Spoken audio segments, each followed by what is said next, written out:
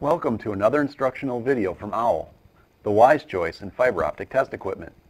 I'm Professor Jim Powers.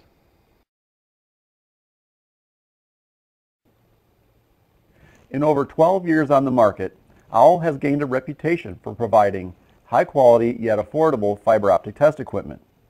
Today I would like to introduce the OWLTrek Multimode OTDR.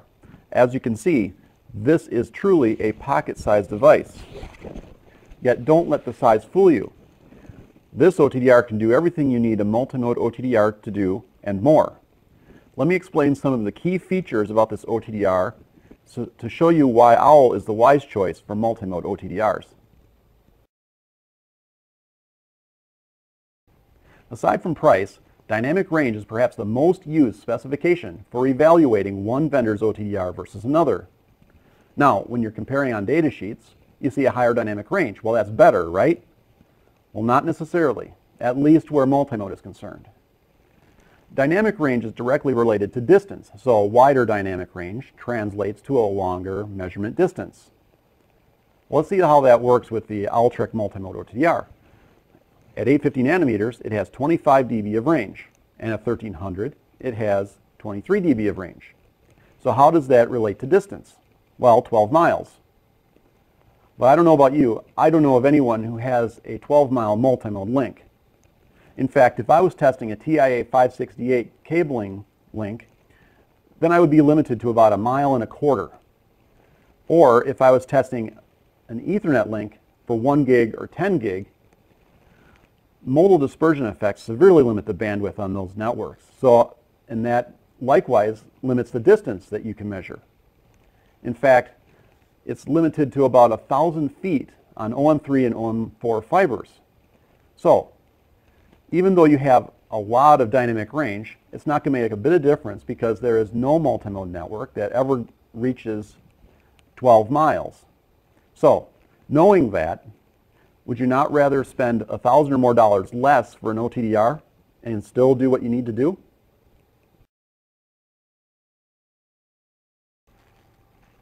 OWLTrek OTDRs include an integrated visual fault locator that is used for quick troubleshooting of fiber faults that occur in an optical fiber link that are too close for an OTDR to see. The red laser of a VFL, when it encounters a fault, say in a splice tray behind a patch panel, which is too close for the OTDR to see, a red glow will be produced at the point of the fault. This is an indication that you need to repair the fiber at that point. Now, there are two key advantages that an integrated VFL like this one has over traditional pen-style VFLs. The first is that integrated VFLs like this one are optimized for fiber optics by placing a tiny ball lens in front of the laser. So, when the light comes out of the laser, the ball lens focuses it at the perfect point for input into an optical fiber. Pen-style VFLs typically do not include this ball lens. The second key advantage is that the integrated VFL has circuitry that protects the laser from battery surges that might damage the material of the red laser. The red laser material has a susceptibility to battery surges, and it weakens over time. So if you put a new battery into a brand new VFL, it might be bright, but the next battery you put in, it'll be dimmer, and even dimmer yet when you put a third battery in. Eventually, the VFL is going to be so weak that it's not even going to make a difference when you put a new battery in. This is typically what pen-style VFLs have. Integrated VFLs, by having this extra circuitry, protect the laser from battery surges, and it makes the VFL last a whole lot longer, and it has a lot better performance.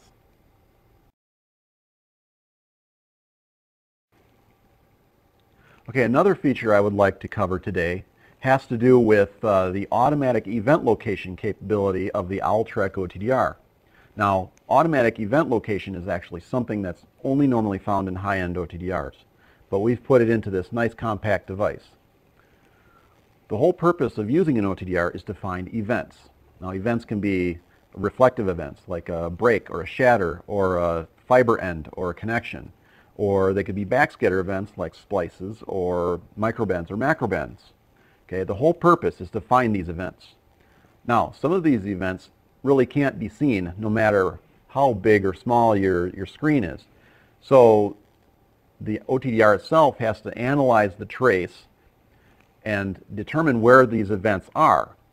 And what these OTDRs do is takes these events, puts them in a table format, and the user can jump to this table, pick the event they want to look at, and it ends up on the screen and you're zoomed in so you can do further trace analysis. Now, even though you're zoomed in, you might want a little bit extra area to look at. So what OWL has done is to put a MEMS into the meter, and what you do is you simply tilt it and you get a little wider viewing area by viewing in landscape mode.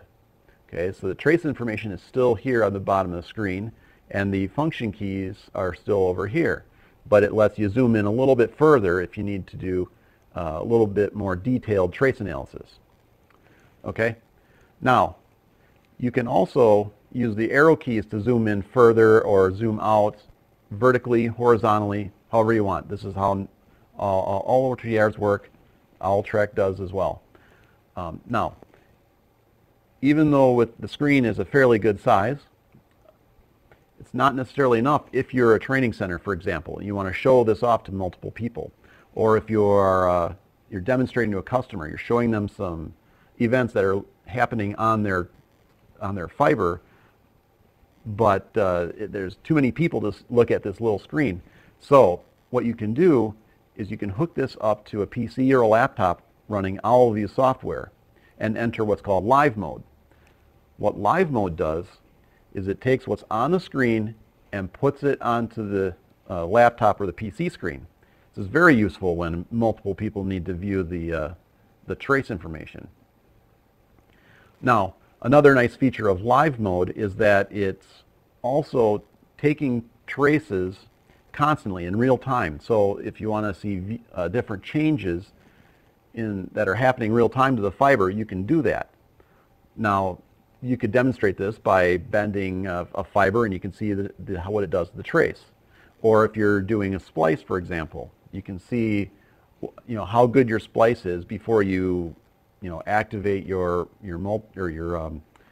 mechanical splice or your fusion splice, which is it's another nice feature, and it's not really found in anything but high-end OTDRs. So event tables, the MEMS flip, live view, all great advantages to use the multimode OTDR from OWL.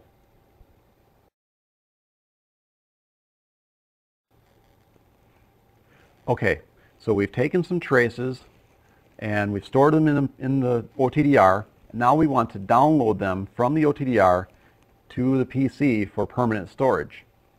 So the whole purpose of OWLView software, and I've explained OWLView with LiveView before, but the whole purpose of OWLView software is to download the traces from the OTDR to the PC via the USB cable. Once the data is downloaded, it is stored in a file format made by the Telcordia. It's an industry standard called the GR196. We happen to use the most current version, 2.0.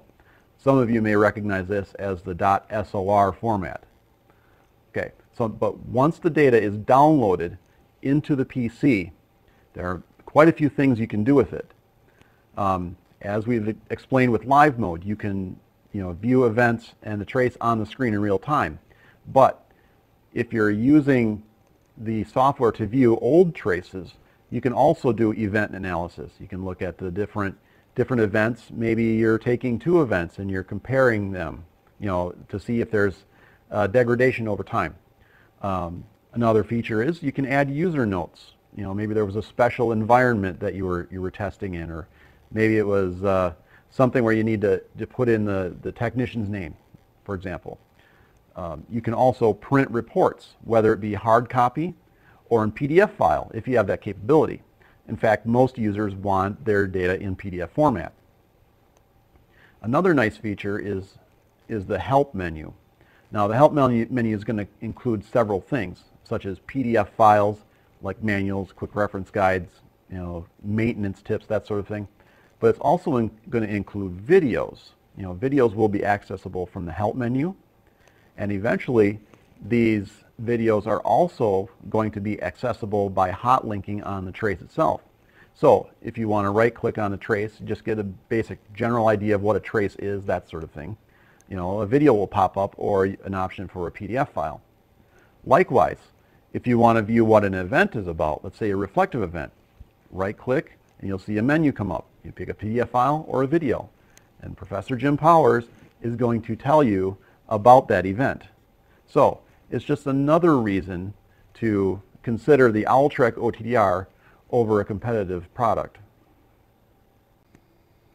This has been another instructional video from OWL, the wise choice in fiber optic test equipment. For more information about additional instructional videos or OWL fiber optic test equipment in general, please visit OWL's website at owl-inc.com. I'm Professor Jim Powers. Thanks for watching.